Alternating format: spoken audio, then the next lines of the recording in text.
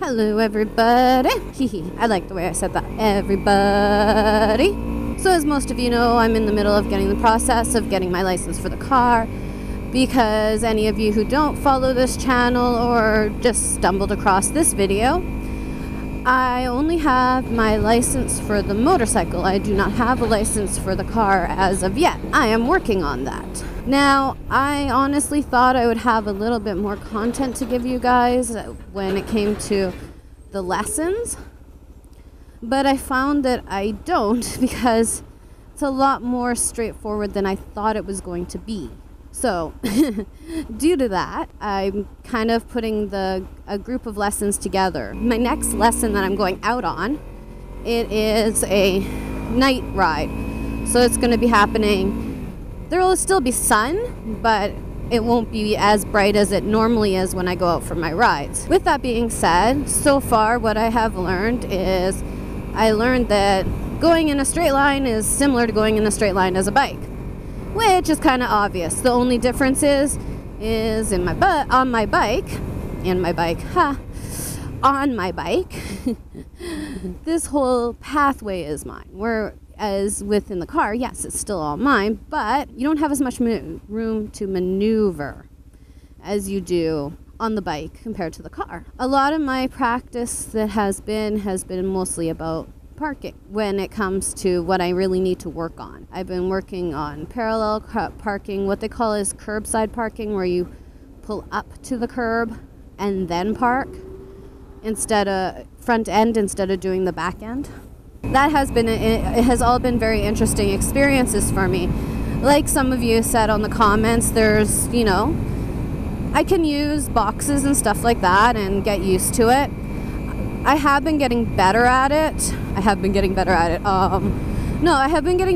it. It is a process for me because, well, obviously parking the bike is a completely different scenario compared to it is with the car. I find that backing up is semi-similar just because you're still backing up in between two lines. Whether or not it says smooth or not is a different story. I was actually really surprised because my instructor was actually letting me back up into a parking stall between two parked cars, which is a little iffy if anybody understands, because, well, as a person who either doesn't have a parking license, that's cute, a driver's license, it's one of those things you have to really be careful about what you do when you're parking. So the fact that my instructor was brave enough to let me park between two parked cars in the stall, I was actually really surprised about that, because I didn't think I was doing all that great on it. Lo and behold, I was able to do it, which is good. I don't do it as fast as I should, but then again, how am I supposed to know how fast I'm supposed to do it if I'm still in the process of figuring all that out? And the funny thing that I find on a car compared to on a motorcycle is that I have a higher tendency of seeing more of the people with their hands up, and I think like their hands to their face holding their phone going hi, where I think that on the motorcycle I'm more worried about what they're doing as moving rather than what's in their hands. So I found that as an interesting side note for myself. I'm not saying that that's a difference. I mean, I'm sure there's people out there that are very skilled with their driving and their motorcycling, they're motorcycling, that they get it, right? I mean, they can see a lot more. I can see a lot more than I used to be able to see, I know that. But with the parallel parking, I know that I'm slowly getting the maneuvers down. It's the It's really easy to do with my hand. It's a lot harder to do with the car, and I'm trying to slow it down. But I mean, the funny thing is my teacher has these two little cars that he has that he uses to instruct with, and it's really cute because he's showing me, okay, so when you're doing this maneuver for backing up into a parking stall as an example. You're going halfway through the license plate, and then you're doing, and he goes through all this stuff where he's showing me exactly how it works with this little toy car. It's completely obviously different when you're doing it in a real car. Plus there's the whole getting feel for the pedals. I'm not as smooth as I would like to be, but I'm smooth enough that he's not complaining too much. It's more along the lines of, okay, you can be a little smoother on that, but it's not like you have to be smoother on that. I don't know if that makes sense to what I'm trying to say. That is what I'm trying to say. Like I said, this week I have a night drive coming up, and then I have one more lesson before I go for my road test.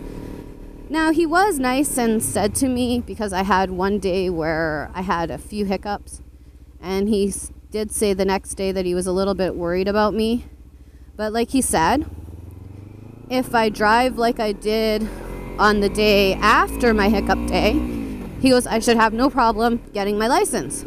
So now, of course, Mr. K and myself have been going around and used car shopping, because I don't want to go into a new car, and it's really valid reason why I don't want to, which is just because I felt bad when I laid over my little Ninja 300 because she's brand new and I ended up getting a scratch on her.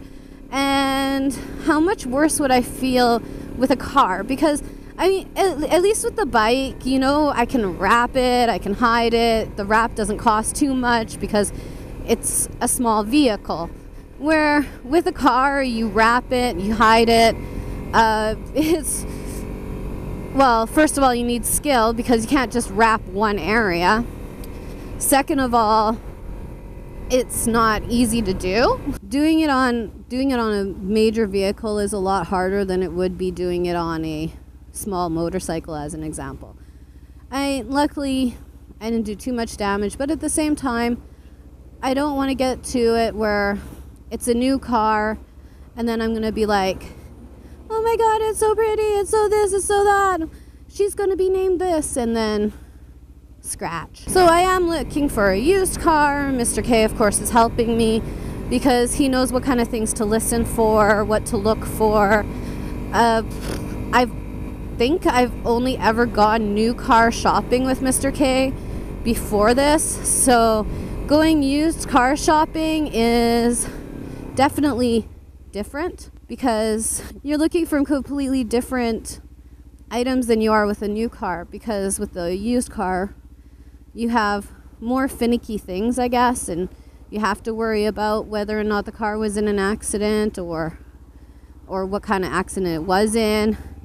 I mean, little cosmetic scratches and stuff like that, I don't really mind because I want to use this car just for the sake of learning how to drive and improve my skills.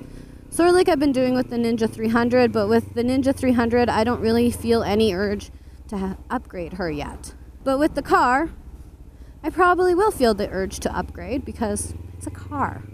You know, you want certain little luxuries that you're not going to get in a used car necessarily. You could, depending on what the person had before they traded in and stuff like that. And of course, looking at dealerships, they kind of look at you a little bit funny when you come with a Tesla. And it will be really nice for me to have the N on both of my vehicles, and then because in British Columbia we have to go through a graduated system, so you go learner, novice, and then you get your full license. So for me it would be really nice to have both my N's, and then hopefully I can get rid of them at the same time for off the novice to the full driver's license and the full motorcycle license. That is my dream. That is where I'm sitting at right now. Hopefully my instructor's positivity is not lost on me. I don't see why it would be, but you have to remember, you judge yourself harder than anybody else will judge you. So just because you feel like you're not strong at something doesn't mean you're not strong at something. Please don't forget to love, ride, and explore, subscribe, hit the notification bell, like, comment, and until next time, Ride safe, drive safe, stay off your phone. Ta-ta? Yes, ta-ta.